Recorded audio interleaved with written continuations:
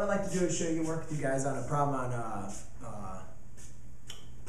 in absolute value functions. All right. Now remember, absolute value function is probably best and easiest told when we're looking at a number line.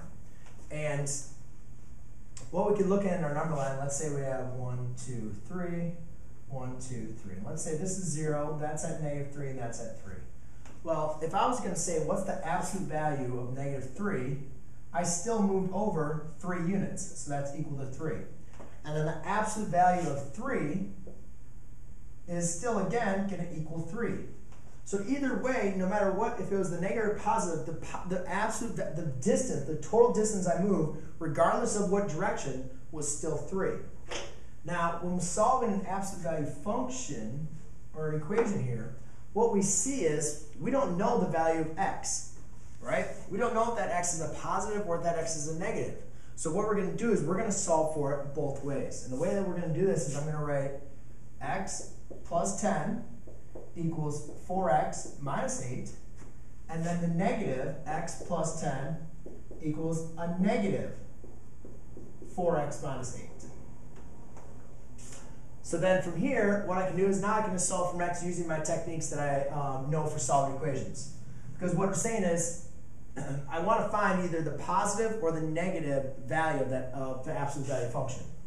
So I'm going to subtract an x on both sides. 10 is equal to 3x minus 8. And then I add an 8. And I get 18 equals 3x. Divide by 3. X is equal to 6.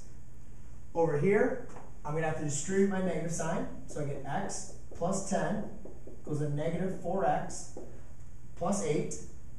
Subtract the 8. X plus 2 equals a negative 4x. Yes.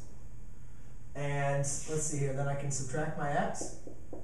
And I'll get 2 equals a negative 5x. Divide by 5 and a negative 5. Therefore, x equals a negative 2/5.